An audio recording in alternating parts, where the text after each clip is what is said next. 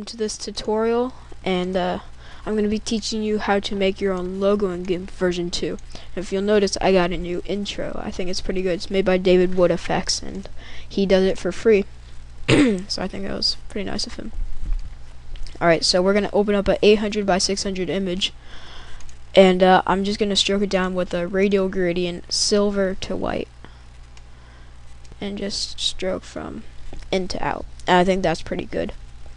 Alright, so now what we're going to do is we're just going to drag a circle about like that, maybe a little bit skinnier, like that. And we're going to stroke it down with a silver to dark silver, or gray, and make a new layer, and then stroke that down. And actually you should put the mode back on linear.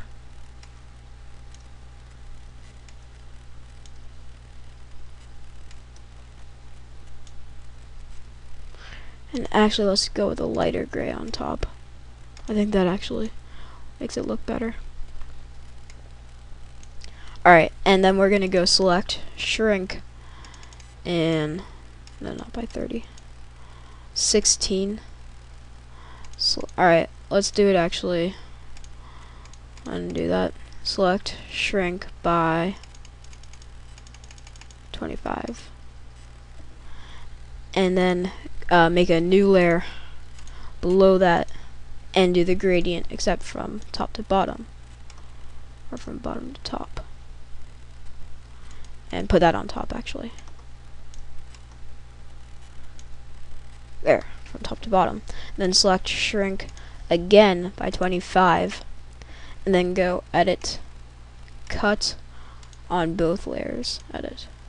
Actually, you don't need to do edit cut on this layer because we're just going to stroke down with a light blue to a really dark blue gradient, like that. And we can select none. And actually, I wanted to do that on a new layer, just like that. Alright, and if you select none, there it is. There's a sort of buttony logo. And I'm going to put in our text now, and I'm just going to write Gimp and use the text Rockwell bold. Rockwell bold.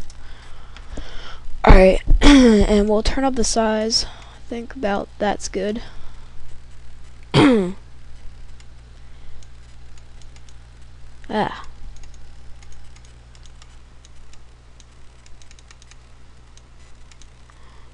That at 0. Whoops. Didn't mean to do that. I don't know why I did that. And we're just going to move that to the center right there. And we're going to click the centering tool. And then we're just going to auto crop layer. So go layer, auto crop layer. And then just try and move it into the center. So that's good. It doesn't matter what color it is. We're going to alpha to selection it, make a new layer below it, fill that in with black, select none, go filters, blur, Gaussian blur of 9 on the black layer,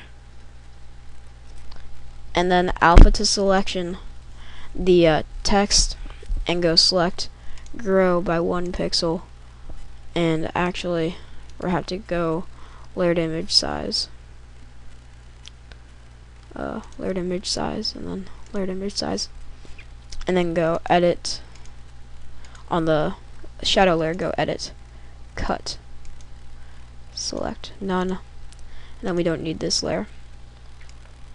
Alright, we can just delete that layer, we don't need it.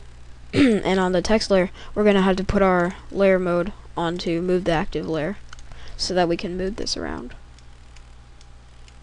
So I think that's good right there, and it's a pretty good effect. Alright, that's good right there. Alright, so now I think we can just merge that down, and alpha to selection the sphere, and under the sphere go intersect with selection.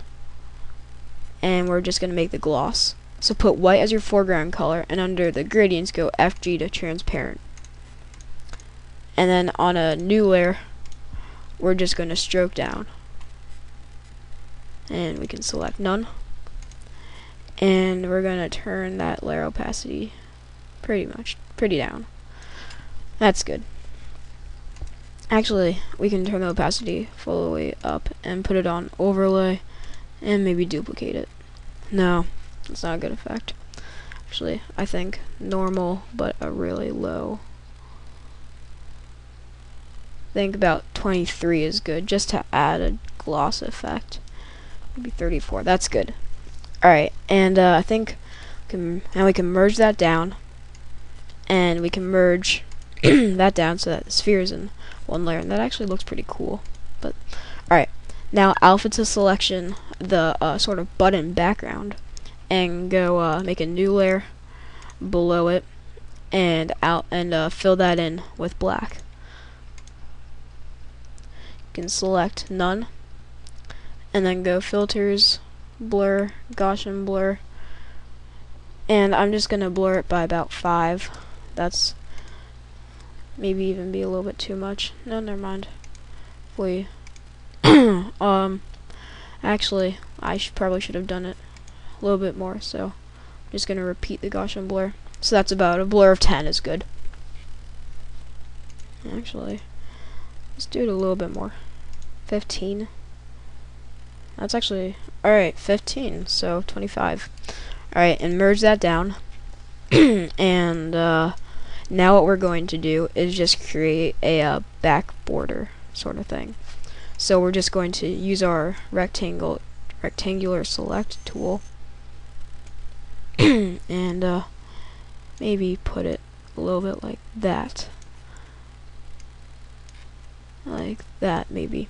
And then make a new layer below everything except for the background and stroke that down with a light green to dark green gradient, and put the gradient on FG to background, FG to BG, and just stroke down.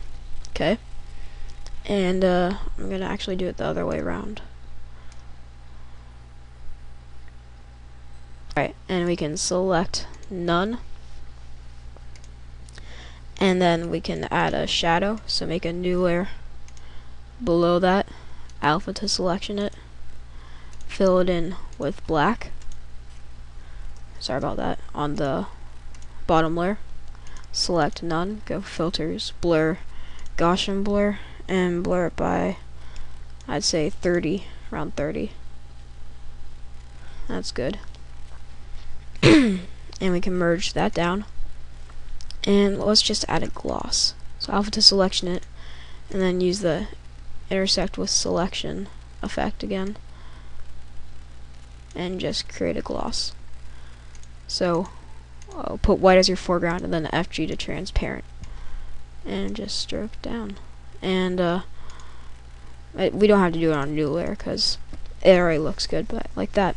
So that is how you make your own logo in GIMP. Thanks for watching this tutorial.